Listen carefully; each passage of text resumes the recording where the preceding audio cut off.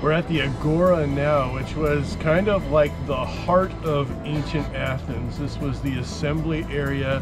This is where you would come down and do most of your shopping, or if you were a politician, you would gather in here and discuss things, which is always an important role for politicians even to this day. And it is in the shadow of the Acropolis where we were this morning. I'm looking forward to getting in here and seeing the Temple of Hephaestus, who was quite a unique character to say the least.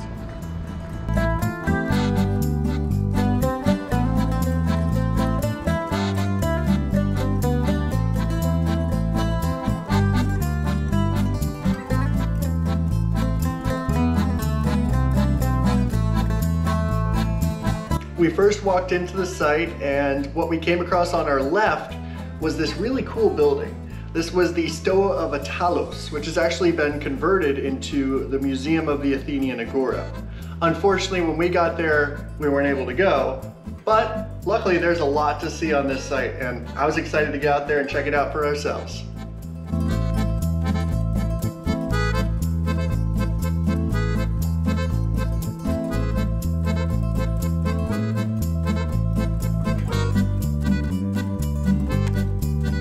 Behind me, this is the middle Stoa, and this was the largest building in the Ancient Agora, and it was almost 5 football fields long, but only about 60 feet deep, and there seems to have been 3 layers of columns that went across. And since this is the Agora, this is probably where you had all your stalls of people selling things, and so you'd have like these differentiated stalls, and one would be selling clothes and one would be selling jewelry, and you just come here to go on a nice little shopping excursion. And as we left the middle Stoa, I saw these really cool statues over in the distance. I definitely wanted to check those out. Yeah, the statues were really nice, and they were all that was really left of the Odeon of Agrippa. And the Odeon of Agrippa was essentially like an opera house of sorts, and it was this really big building, but really just those little statues that are left. But unfortunately it was destroyed in 267 BCE, so we weren't able to see what it looked like back then.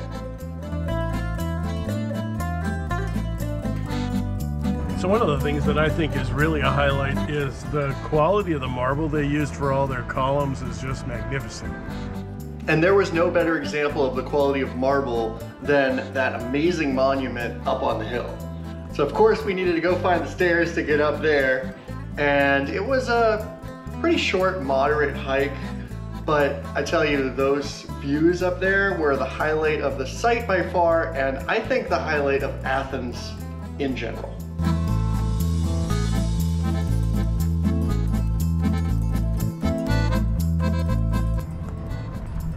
Temple of Hephaestus is amazing. It's actually the most preserved Greek temple in all of Greece, if not the entire world.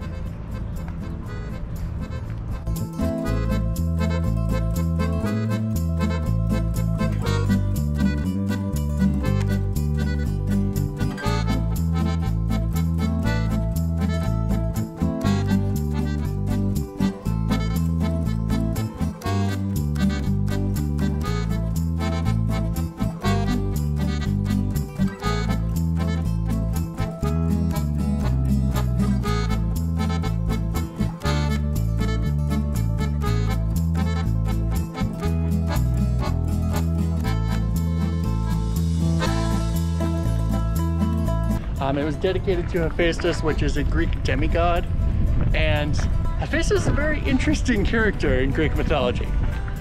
As the story goes, Hephaestus was a demigod. It was the son of Zeus and Hera, and he was born disfigured. So Hera's like, ew, no, and threw him down the mountain of Olympus. Mother of the year. So, as you can imagine, Hephaestus was pretty mad about this. So he actually, when he grew older and had a lot more power and had a lot more powerful friends, he kidnapped Hera. And Aphrodite, his first wife, was kind of the bargaining chip so that Zeus could get Hera back. And they never had any kids. In fact, the marriage kind of ended when she cheated on Hephaestus with Ares and had a bunch of his kids. Hephaestus was really mad at Aphrodite, obviously, so he actually went and found Athena and tried to rape her. She was able to pull him off at the last second, and I guess he's like a two-pump chump, so she took some of his seed off of her leg and just flicked it off onto Earth, and it actually landed inside of the goddess of Earth, and they bore a child. Besides being a horrible philanderer and a attempted rapist, Hephaestus was also the god of crafts and metalwork, which was really important. But I do see the irony in the fact that this is the city of Athena, and we have these temples of Athena up on the hill, and her attempted rapist gets his own beautiful temple down here below. It's a very interesting story. Greek mythology is full of a bunch of different interesting stories, and it's really cool that they have a temple to this guy, I guess.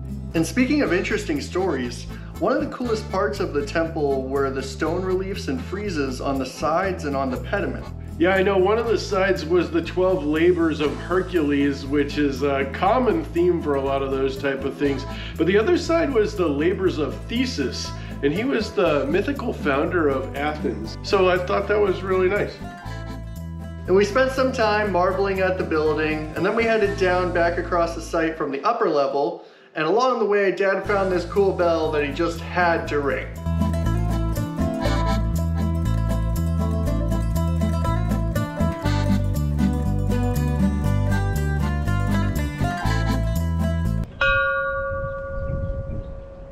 And we tried, but we couldn't find anything about the importance of this cool bell, but it seemed like it should have some sort of importance because it's there.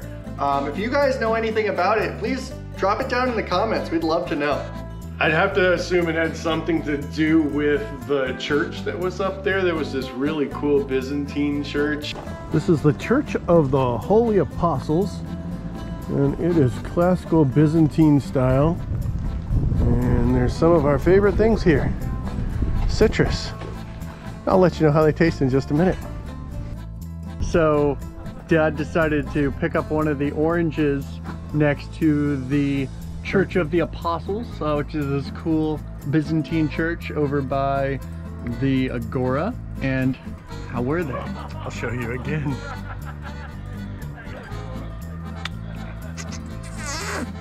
Seems like they're a bit sour. They are sour. Probably not ripe enough. And one of the really cool things that I love about historical cities is that the archaeology is like literally here, there, and everywhere, and sometimes you're even sitting on it.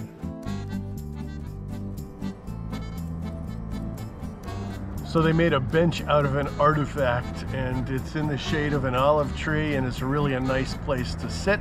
And that number, KT, I believe that's A4824, is somewhere in the documentation of where it was found and when it was found. And I'm assuming it wasn't right here, but probably close by. And we hope you're enjoying our Greece trip and our Greece vlogs, because we enjoyed very much going to Greece, and we have more Greece coming up and some Cyprus.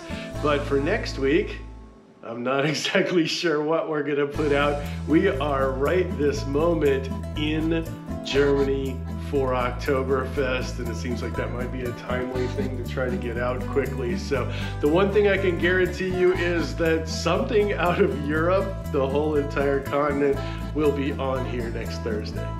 Yeah, you guys definitely need to like and follow along with us, because you never know where we are. But no matter where we are, no matter where you are, remember to find yourself on the journey.